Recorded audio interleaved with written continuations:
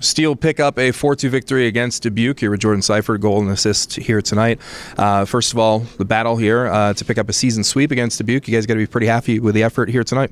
Yeah, very happy. You know, Dubuque's always a team that comes into our building and tries to take us off our game, so it's good to get back at those guys and give it what we have. So this week so far, 2 for 2 since the holiday break. What's it been like since you got back on the ice Monday after the holiday with the guys? How focused do you think the locker room is right now to get right back to work?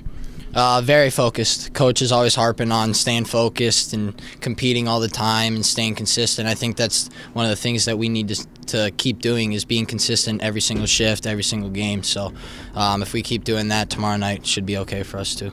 And it is a quick turnaround to play Muskegon tomorrow afternoon. What's the mindset like, especially with an early start tomorrow?